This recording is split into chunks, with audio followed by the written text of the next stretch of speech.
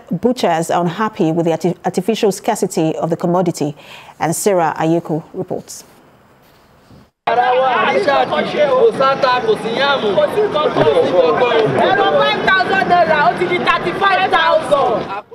For more than a week, butchers, traders and consumers of red meat have endured the worrisome situation.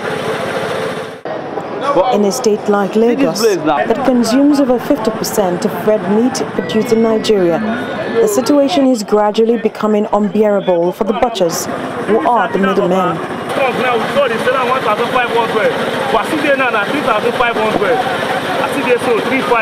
even get meat for table? We don't get it for table, but don't get us our own power ourselves. They work na shortage they short. No profit they get for the business holders. The strike, embarked on by the cattle and foodstuff dealers under the name of the Amalgamated Union of Foodstuff and Cattle Dealers in Nigeria, is driving up prices of beef, food and vegetables. At the Lagos State Abattoir in Okwaba, Agege, reputed to be the biggest in Nigeria, about 900 cows are slaughtered daily. But that's no longer the case.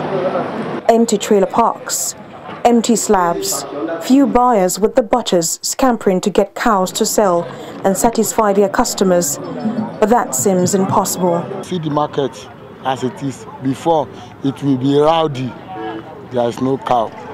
We don't know what really happened, but we are begging the federal government of Nigeria. It is him that can do this. It is him that can give order. So we are expecting them to be at the round table for it. Most of the butchers are frustrated and angry, as the price of a cow didn't just double in the market, it's tripled.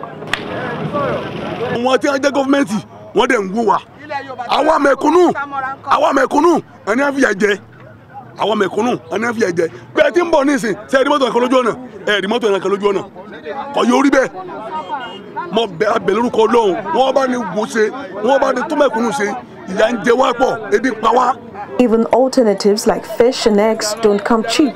Dealing with one of the sellers, she tells us that this fish is 700 naira. She bought it for 650 naira, and she's making a profit of 50 naira. It's not just meat that is expensive in the market. Perishable food items are also now expensive. Tomato 30,000. 40,000.